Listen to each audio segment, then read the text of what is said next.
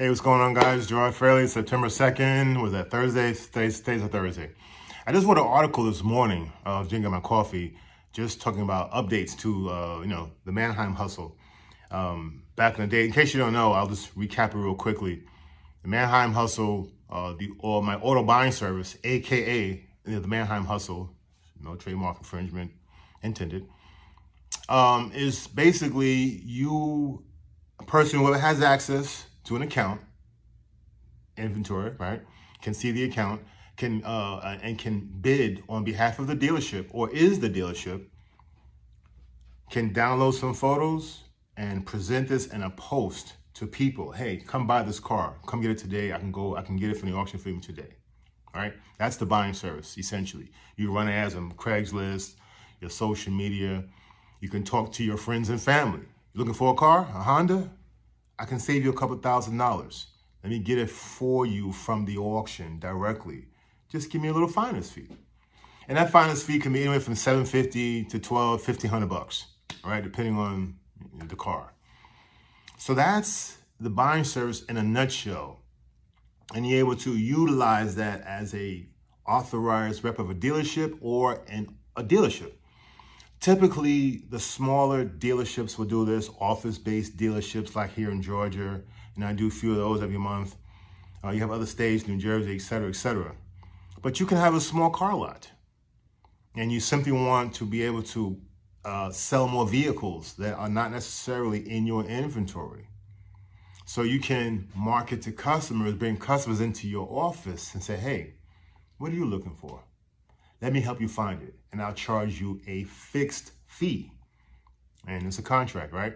So when I first presented this, obviously it was more for authorized reps, people who are not dealers, and so they were working from home or wherever else. And so this kind of arrangement works better for someone friend, family, a colleague, or a coworker, or things of that nature.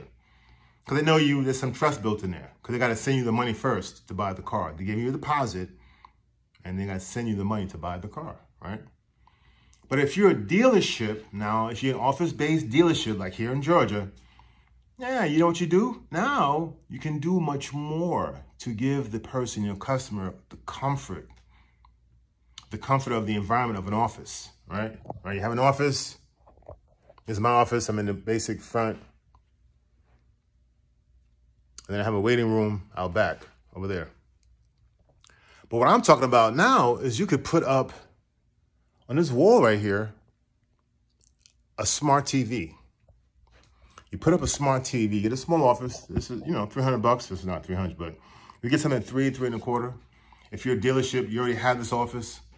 You put up a smart TV, or on the other wall, however your office is configured. Now you go into your account and you pull up your inventory for wherever you're looking for, whatever car you're looking for. The customer is sitting across from your desk, right? You've agreed upon $1,200 as the profit. You're looking for the Maxima or the Infinity or whatever you're looking for. And they can see the vehicles now on the TV screen. It's much different than I'm looking on their phone. It's smaller. It's larger. It's louder. People are very visual, so you want to tap into that visual aspect of your customer. Huge, bright pictures of the car. If you type into Manheim OVE, you see the cars going through. Well, we used to back in the day before COVID. But you can even do that, tap into live. So now your customer has a whole visual experience. Oh, wow. Maybe they didn't want to go to the dealership because they didn't want to be hassled and pay over what they feel comfortable with the profit margin of, right? So they was attracted to your offer.